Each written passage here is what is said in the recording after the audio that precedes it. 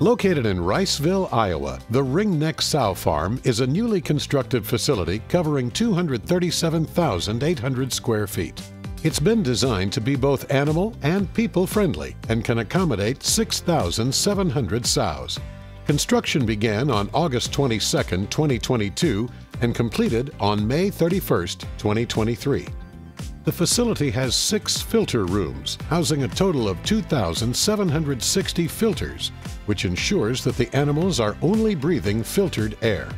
Smooth NRP and glass board were utilized in this project because they have a white sheen finish and are easy to clean.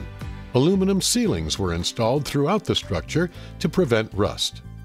The breeding gestation room is the biggest space in the facility, covering an area of 145,000 square feet and accommodating 2,080 gestation stalls.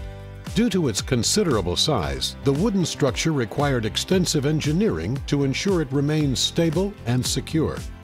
The farrowing room is where sows give birth to piglets. It's a large building covering 101,800 square feet with galvanized and cast iron flooring.